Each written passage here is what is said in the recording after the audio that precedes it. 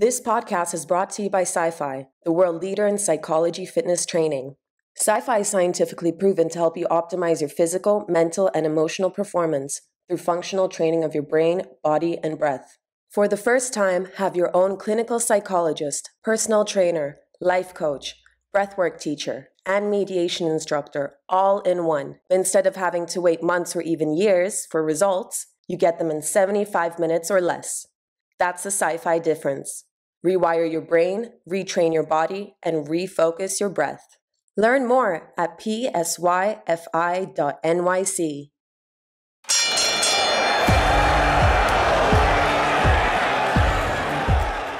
It's been said, you, me, or nobody is going to hit as hard as life.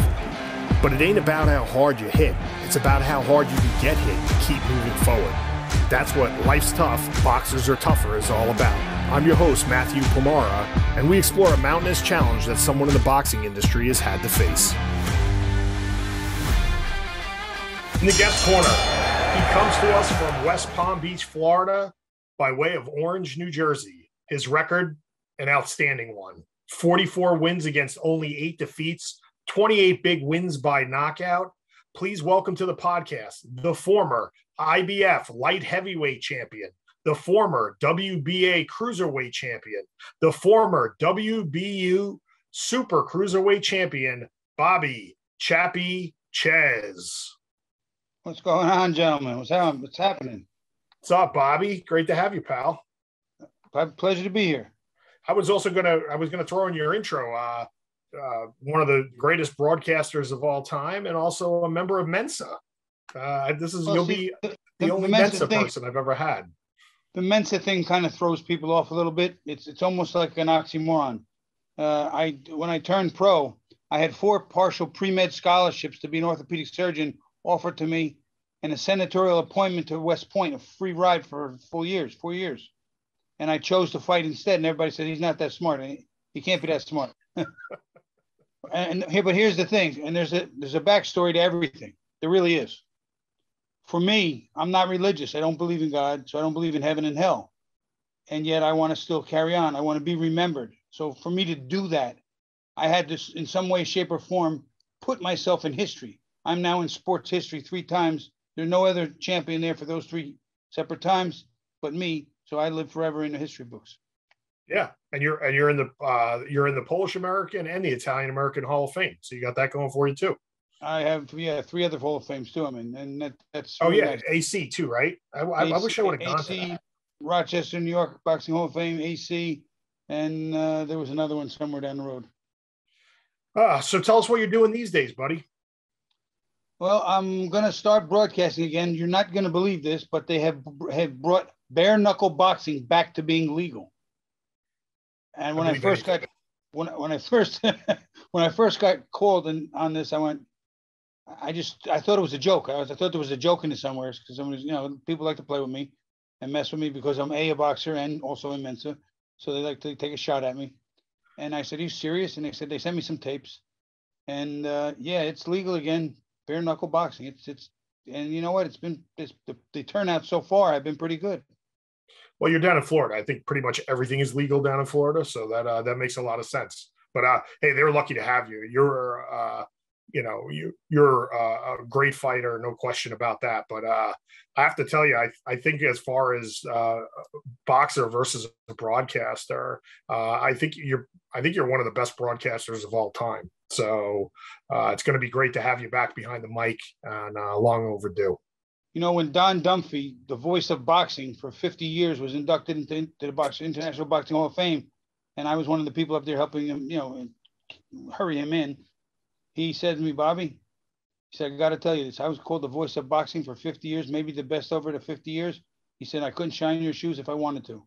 He said, you've been everywhere, done it all, and still speak pretty much as well as any of us, and are smarter than most of us," which I thought was funny and a great compliment.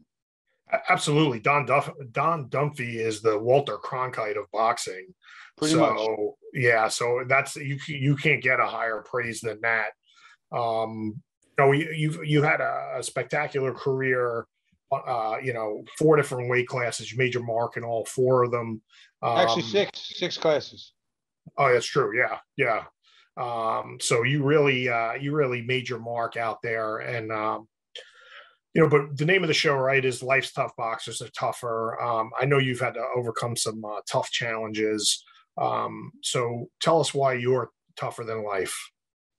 Well, you know, it's very funny you should ask that question, because I was in the New York Boxing Hall of Fame, Rochester Boxing Hall of Fame. When I was inducted in for a tough guy, one of the toughest fighters in history in my respective sport. And when I was writing the speech, the acceptance speech, I had a little trouble writing the speech, because I honestly didn't know if I came by being tough on my own. As I've come to learn over the years, there's two different things. So people say, "Who's the best fighter you ever fought?" Oh no, they say, "Who's the toughest fighter you ever fought?" I said, "Tough or good?" They said, "What do you mean? What's the difference?" Tough is your ability to take an ass whooping. Good is your ability to give an ass whooping. Tommy Hearns was as good as it gets offensively, but defensively, he wasn't very tough. When he got hit really hard, he went down or he went out. So I thought over the years that pretty much I really got kind of beat to do this. From the time I was little, my father, he was very vicious, a violent disciplinarian. But from the time I was 10, I had to go to the gym. My brothers were 9 and 7. We were forced to go to the gym 6 days a week. Now, at the age of 10, that's kind of a rough that's a rough request. And it was funny because I remember September of 72. I was born in 62, so I was 10 years old. I went to the gym and I worked out September, October, November, December, January, February, up till February the 9th, the day before my 11th birthday, to sparred for the very first time. And I was sparring with a kid that was about 20 pounds, 25 pounds heavier than me. And when you weigh 98 pounds, that's a lot of weight. Yeah. And I beat him mercilessly. And my father was actually training me, and the trainer in the gym actually got insulted that one of his kids got beat so badly by me on my first day. So he put in a junior Olympic fighter who was 2 years older than me, only about 8 pounds more than me in weight, but had 2 gold medals in the Junior Olympics. And I looked at my father petrified. My father just looked at me, and when he looked at you with that look, you knew you had to not be afraid of anything, otherwise he'd kill you. And that next round, that I was almost a blur. I mean, I don't remember almost any part of it. But when I was done, I got a standing ovation from everybody in the gym. The onlookers, the fighters, the trainers, the managers, everybody gave me a standing ovation. That day, I believed I was special. And I was only, like I said, day before my 11th birthday. And that day I thought to myself, I'm going to be a world champion at this. And I said, it's going to take me 14 years to do it. And at the age of 24, September 6, 1986, I won my first world title. I fulfilled my own prophecy. Well, that's pretty impressive. I know your father looms very big in your history. Are you comfortable talking about that? Yeah, I've settled with it. Back in the day, I was not that comfortable with it, and I got a little too emotional and upset. But I'm good with it now. I can talk anything you have to say. I'll answer, or I'll tell you that's off limits. Yeah, I mean, so you know, it was a tough. I know it was a tough childhood. I've read all kinds of stuff. Talk a little bit about that and how you were able to overcome that, or actually, I wouldn't even say overcome it, to actually make it work for you. I was just going to say that's a better phrase. You know what? Yeah.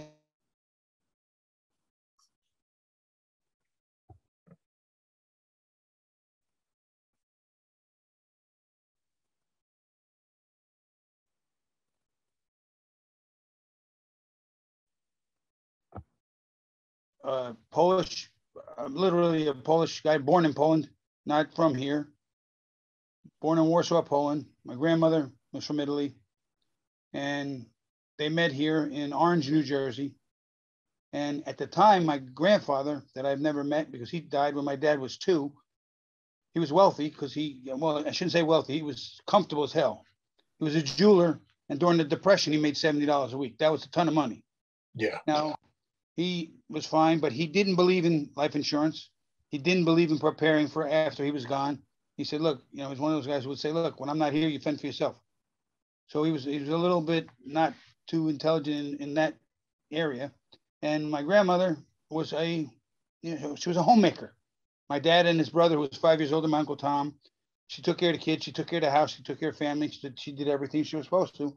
And now all of a sudden, my grandfather passed away. He had high blood pressure, and he refused to quit drinking, so it got to him, and eventually caused him to pass away. And now my grandmother, who doesn't speak perfect English, who doesn't have a skill, has to do whatever she can to feed her kids, whether it's washing toilets or whatever it is. So somewhere along the way, my father went off, and again, his dad, my uncle, who was his brother, was 5 years older than him. He was a little further along. My dad was only 2 when his dad died. So as he started to grow up and come to school, and he didn't learn the right way, and he went off on the sort of the bad track, hung out with the bad guys, the bad group, did some bad stuff, spent a couple years in Jamesburg prison. Ooh. And then, that wasn't good either. That was a tough learn. And as he got out and he met my mom, and once again, not necessarily doing things as accurately as he should be, she got pregnant at 17. He was still 17. I was born before both of them turned 18. So now you have kids. They got married, shotgun marriage pretty much. You got kids having kids. So the chances are not that great that I'm going to have that good a shot at things. But my father was determined to make sure that all his children did the right thing, because he was never taught to do the right thing, and he resented it. But he resented it in such a violent fashion that the beatings I took as a child, grown men wouldn't take. I mean, it was that bad. I've often told some people interviews, and they said, "Oh, you're exaggerating." I said, "You know what? If anything, I'm understating it because I'm embarrassed."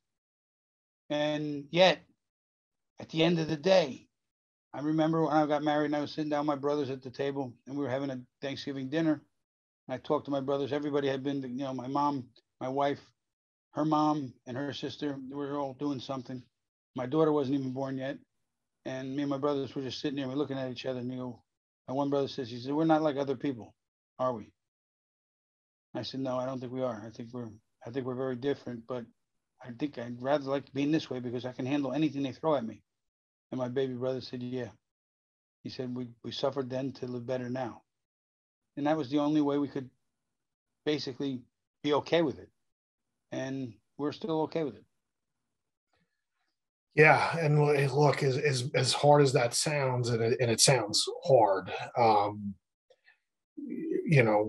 hate to say it, but you're right. You're better for it, right? You've had to overcome a lot in your life. And this is certainly, that's certainly no challenge.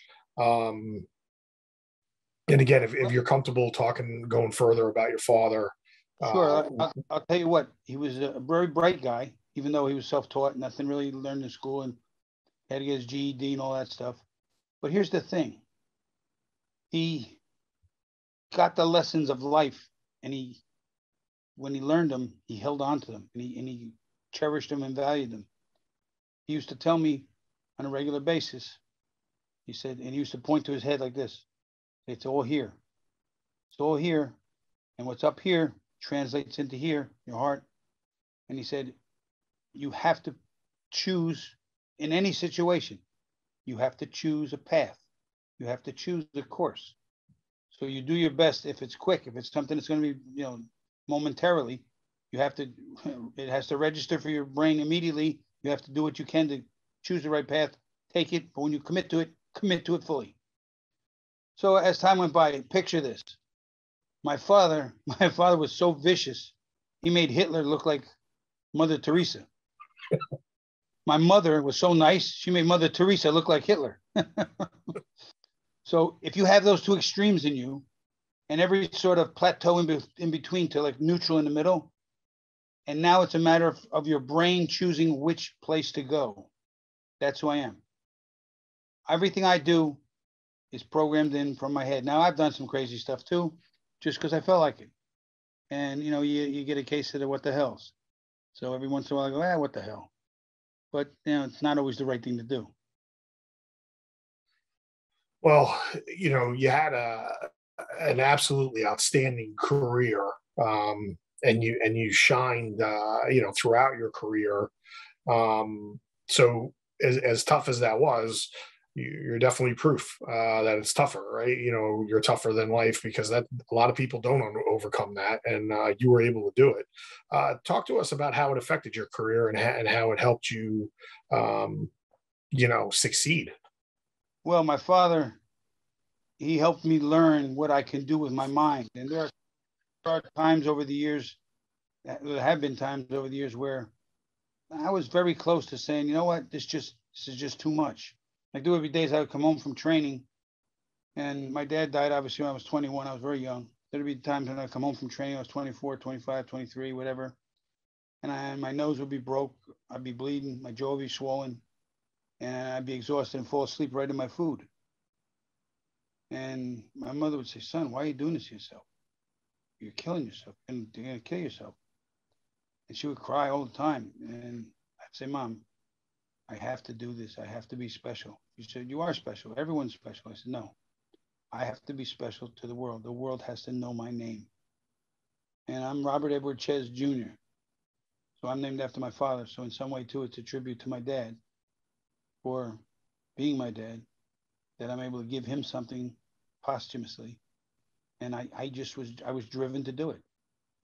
I was just driven to do it. And no matter what, I'm come hell or high water, I'm going to die trying. And lo and behold, I was lucky to be good enough to do it. Talk about your mom, and how much support she gave. Was she what I will say the typical Italian mom? Oh, pretty much the typical old school Italian mom. Oh yeah, old school for sure. I mean, we're back in the 60s when I was born. She was she just turned 18 in 62 when I was born. I was born 5 days before my father was 18, 4 months before my mother turned 18. And yeah, it was old school, the old school of respect, to this, to that, things you do in order. And yeah, the old school Italian, you start with the meal and the whole thing. The family gets together every week and you have dinner together. But my dad was so mean and so brutal to her that he kind of broke her spirit. He kind of broke everything. And he did have, on time to time, he broke her nose, he cracked her jaw. Jeez. He did, wasn't always the nicest guy in the world, but it was his way. And if you stepped in, you got broke. And I remember there were times when he would hit me when I did something wrong. He would hit us. What he would do is he would make me go to his room and get his belt, the big leather belt. I knew which one it was. It was the one he always beat us with. Bring it to him. Then I'd have to turn around. And he would start at my shoulder blades and hit me and swing, and maybe 7 or 8 swings till he hit it down all the way down to behind my knees. So from my knees to my shoulder blades, if I took off my shirt, I was one big welt. And one day I was in school and I asked the gym teacher, Mr. Shoot, he's one of my favorite guys. I said, listen, I can't be skins today playing basketball. He said, why? And I picked up my shirt. He goes, oh my God, what happened to you? I did something wrong in the house. I said, put your shirt down, put your shirt down. So it kind of became known amongst everybody in the neighborhood that my father was a little bit of a sociopath, and that's it. He was my dad. And if it was his way, it was my way, and I had to do it. And there was no walking away from that. You didn't walk away from him, ever. Wow, that is powerful stuff, and it's definitely tough. Really, I mean, again, I admired you before the podcast, so definitely admire you even more now. On a lighter, I want to stay on this. I want to stay definitely talking about this, but on a lighter part of this conversation, how tough was it making 160 pounds when your mom is an Italian cook? You know what? She was a great cook, but when I came out of the amateurs, I was fighting at super middle at 168. Actually 165. I weighed around 163, leaned out. So making that extra 3 pounds as I got a little older and had to fight more rounds was tough. It really became hard. It got to the point where I emaciated myself so much that I was unhealthy. So I went up to super middleweight. Then eventually I filled out a light heavyweight. And the other cruiserweight, super cruiserweight, and heavyweight, I just did that for the money because I want to take a shot at making some big money. But that didn't really happen. But even though my mom was as great a cook as she was, she also knew that if she did anything wrong, even at the table with regard to food, that my father would have flew off the handle right on the spot, and that would have been the end of it. So, but my mom, this is kind of weird for some people, don't get it. My mom set the tone for me with regard to real respect and real love and real hardship, because the hardest job on the face of the earth is being a housewife and mother. It is a 24-hour-a-day job, whether you sleep or not. You have to take care of the kids. You have to take care of the husband. You have to take care of the house. You have to take care of the food. You have to make sure everything's clean. You have to make sure everything is right, because he's off working. When he comes home, though, the day's over. My mom's day was never over. And she was never treated completely right. She was never treated really right. And I resented that. And my wife, unfortunately, passed away. But my wife would tell you that I never even raised my voice to her once. I knew her for so many years, and we were married for so many years. We never even had an argument. Never mind a fist fight or anything like that. Jeez. And my mother's the reason why. I mean, it's kind of one of the reasons why I married Kimberly, is because she was more like my mom than any other woman I'd ever met. Inside, she was beautiful outside, a former model and actress, and I'm not. Trust me, if she was not that good looking and she was all that nice, I would have still been attracted to her niceness, but it wouldn't have worked for me. Hey, you're honest. I'm a little bit shallow. You're being honest. This is true. But it was marrying Kimberly was the best thing that ever happened to me. Talk a little bit about Kimberly. I know you. Well, I'll let you tell it. So tell us a little bit about Kimberly, about your relationship. In a nutshell, if I could encapsulate who she was, if I wrote down on a piece of paper in such finite detail every tiny little thing I wanted in my dream woman, she would have surpassed. I would have gotten less. That paperwork would have been less than who she was to me. She was the epitome of life, the nicest, most incredible person I've ever known. I asked the doctor when we were in there. She had a female doctor that was taking care of her cancer, and I said, "Listen, doc, is there any way you can draw the cancer out of her and just shove it in me and let me die and let her live?" She said, "I wish it worked that easy. I wish it were that simple. It's not." It was the worst day of my life. I never, ever, ever want to go through that again. But you've overcome so much, and I mean, those are two. I don't think a lot of people come back from either of those things. And the fact that you, turned a very, very tough childhood into a very strong career. The fact that you, the way you talk about your dad, you could tell the frustration, but you could also tell the, I wanted to make him proud. I loved him too, so much. Yeah, you could see that in the way you talk about it, and I think there's a lot to be admired here. And again, on the Kimberly front, again, a lot of people don't come back from that either. So the fact that you've been able to bounce back from that, and it's not that you've ever fully recovered, of course, but the fact that you're able to bounce back and still function, I think that says a lot about your character as well. Well, you know what? I'm going to contradict one little tiny piece of what you said. Sure. I have come back from both of those things 100%. And I was just literally thinking about that the other day, because before I go to sleep at night, every night, I think about the things I did that day that I might have done a little better, and some things that I might have done a little worse, and do some things to improve myself for the next day so I'm a little bit of a better person. But I've gotten over my dad. I've gotten over my wife. And in a weird way, I'll never get over either. But yeah. I don't let it affect my current life anymore. I don't let it affect my modern decisions. And that's important to me. Why do you think that is? My dad taught me, he said, what you do with your brain, he said, your brain runs your body. Even some of the stuff like when you swallow, you don't have to think to swallow, you just swallow. The peristalsis takes place on its own. So it's like it's a natural thing that happens, a natural process. But with your brain, it's the same thing. You don't have to think to breathe, you breathe. But when it comes to something conscious, you have to think, and then you have to make a decision, and you have to make a decision based on what information you have, and then you have to live with that decision forever.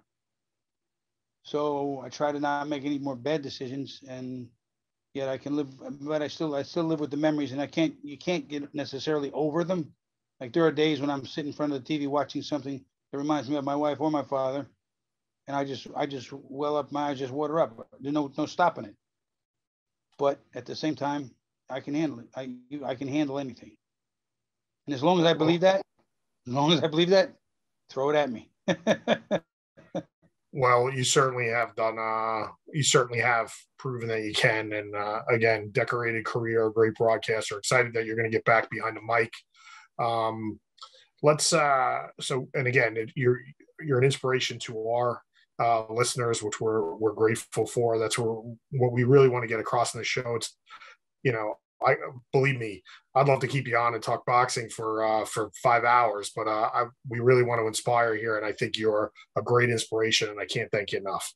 Oh, I appreciate that very much.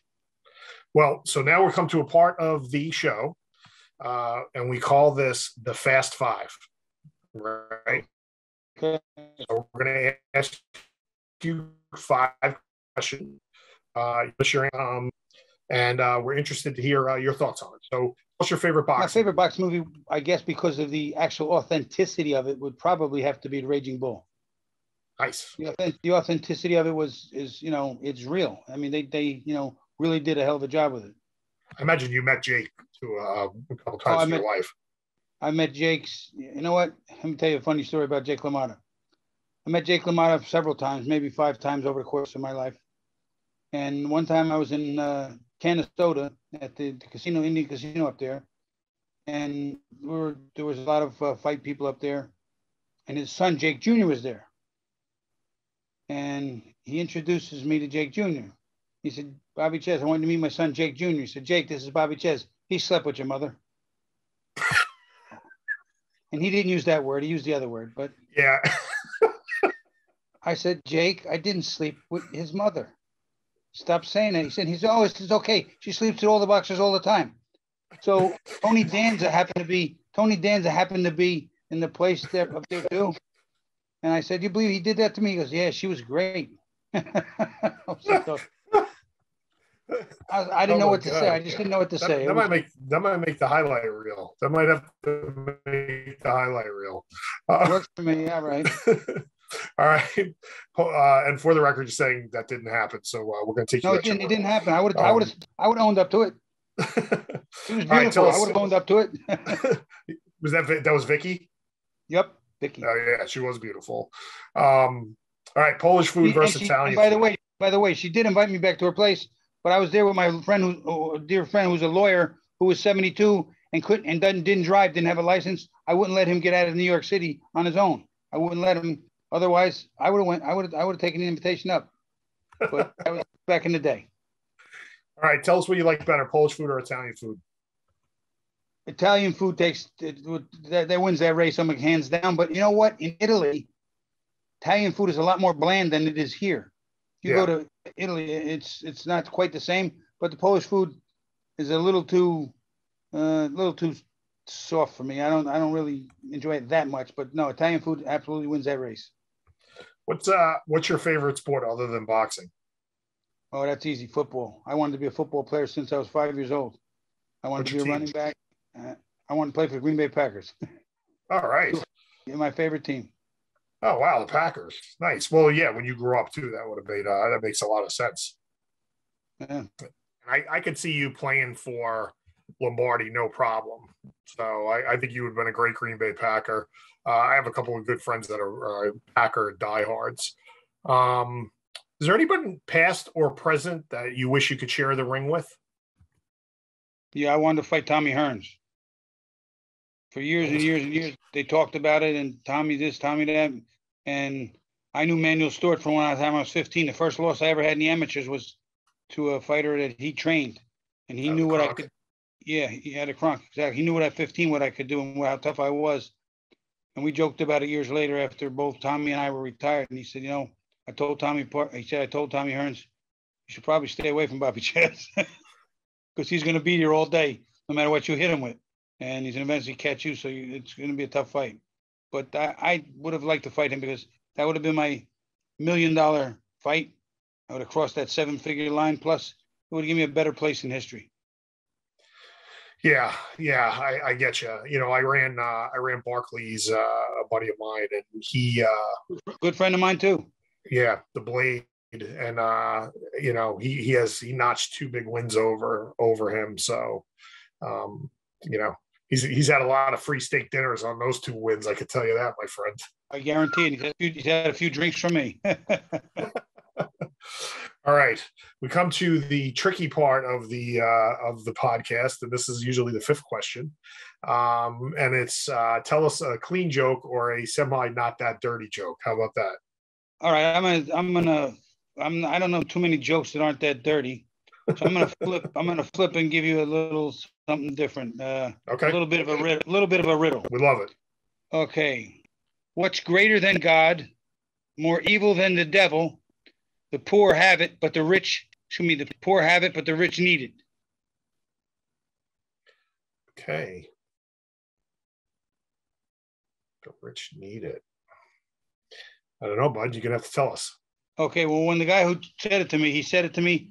I went through it. I went through it all at once like that. And I went, now you got to break this down. What's greater than God? Nothing. Nothing. What's more evil than the devil? Nothing. What do the rich need? Nothing. What do the poor have? Nothing. So I said nothing. He said, you're the only one that's ever got the damn riddle. I said, yeah, well, I broke it down. And sometimes you have to break it down and not answer the answer. It can't be a total answer. It has to be a piece by piece answer. But that turns out to be the total answer as well. That's a hell of a good riddle, my friend. It's interesting. I think you'll remember it now forever. I will absolutely remember that forever. All right, let's do a bonus question, and you don't have to answer if you don't want to, but I'm dying to hear the answer to this. So it's widely known that you would bet on yourself in your fights. Oh yeah, matter of fact, when I fought Slobodan Kachar, and for my first world title, I bet $25,000 in cash into the casino on myself. And I won. Was that the biggest bet you ever did? On yourself? I bet 50 on myself once before. But I won. Nice.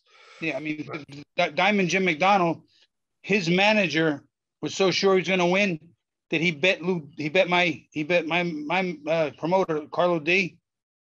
They bet 25,000 on that too, and I told Carlo, I said, put in another 25, make it 50. And so I went partners with him on that one. And you demolished him, by the way. That was a demo job. It was fun. It was fun. I enjoyed, and I was talking to him the whole time. I enjoyed torturing the man. Yeah, that was. Anybody hasn't seen that, you can catch that fight on YouTube. I actually watched it when we were prepping for this. He came into Atlantic City, and with all his crew, and they all had on shirts that said "Bobby who, champion of what," and I was like, got to be disrespectful. You got to be, a real ass to do something like that. So while I was beating him up, I would talk to him. And how do you like that? And I would hit him, and I would tell him what I was going to hit him with, and hit him with it anyway. But he just was disrespectful as hell. I didn't like the guy. I didn't mind torturing him. I really didn't. And I also, I'm going to do one more. We've never done 2 bonus questions, but I got to do one more extra bonus question. Who hit harder? Go for 3. Who hit harder, Ray Mercer, Corey Sanders, or I know you sparred with Mercer. I know you fought Sanders and you fought Holyfield at the Garden. Who hit harder of those 3 guys? Ray Mercer hit me harder than I've ever been hit my entire life. He hit me once with a right hand. We were in the gym, and the gym was a big warehouse, and I thought that a piece of cement fell out of the ceiling and hit me. I thought a block of cement fell out of the ceiling. But you asked Ray himself, he hit me with it, and I was out. I mean, I couldn't see him. He was right in front of me. He weighed 235 pounds. I only weighed about 192 at the time. and I fired back 4 shots hitting him, and he said, "I'll be damned. That's the best right hand I ever threw in my life." I said, "Well, I am tough." Well, Corey Sanders was just too fast for me at the time at 240, 245. Him coming as fast as he would, carrying as much weight as he did, and at 36, I just didn't have the reflexes anymore. Just didn't have it. Hey man, he demolished Vladimir Klitschko. So I don't think there's there's no loss of respect for losing to him. He absolutely demolished Klitschko, Sanders. So I misjudged his speed. I did not realize how quick he was, and I couldn't get out of the way. As a matter of fact, if you watch at the end of the first round, he hit me so many times. I'm like, I couldn't get out of the way, but I just took a knee. He didn't knock me. He didn't hurt me. I just took the knee because I need to get out of the way of all the shots that were hitting me. It was annoying. But I could still think clearly by being hit with all the shots, which scared me a little too. Well, Bobby, like I said, we call the show Life's Tough, Boxers Are Tougher. I don't think there's any question what you described today, that you're tougher than life. We're excited to see the next chapter. I know you're going to write a new chapter, and we're grateful for you here. Can we find you on social media? How do we find you? How do fans find you? You know what, Matt? I'm not on social media. I don't like it only because somehow it just seems to follow you wherever you go. And then the people get incessant and they start to get personal. And I just don't enjoy it. If you will go Bobby at BobbyChez.com, just remember how to spell my last name, CZYZ. I'll answer any questions you have one-on-one. I'll write to you. I'll answer you back. I've had literally thousands. I've had since I retired, 1998, I retired. This is 2022. I still have people from Europe finding just writing emails to me, and then I have to send them pictures, or they want to send me stuff, or it's insane. But I'm really appreciative that I'm still remembered so well. Well, listen, to the career you put together, there's no surprise to me. Ladies and gentlemen, he's a 3-time champion, heck of a nice guy, and obviously one of the smartest guys we've ever had on the. I can say this unequivocally. We hope the podcast gets renewed. We've got a couple more episodes left in the first season. I can say unequivocally, even if we get renewed for 10 straight years, I don't think we're going to get another Mensa member on. So you'd be surprised. There's a number of people in the Mensa community. Suzanne Summers, boxing. There was only one other person I know to be a Mensa, Henry Milligan, former cruiserweight from Jersey and Princeton, but he doesn't speak very well these days and this is something not due to anything of his abilities or inabilities. Again, tough. Something I can't teach you to be tough. I can teach you to be good, but can't teach you to be tough. Tough is something you either are or aren't based on your genetics. And sometimes I think people that no matter what they do, they're going to get punchy if they're fighting. And you can't teach tough. You can't teach it. You just can't do it. Well, I don't think I could sum it up better than that. I want to thank you again, Bobby Chez. Thanks for being on the program, and we'll see you around. Can't wait to catch up with you again. You got an open invitation. Give me anytime you like, man. Thanks, buddy. See you soon. That's going to be the final bell for today's podcast. If you like what you hear, give us a like and hit the subscribe button with your best power punch. You can check us out at Apple, Spotify, Stitcher, and anywhere you can find quality podcasts. We hope our stories inspire you to fight on. We thank you for listening, and remember, life's tough, boxers are tougher. Have a great week, everyone.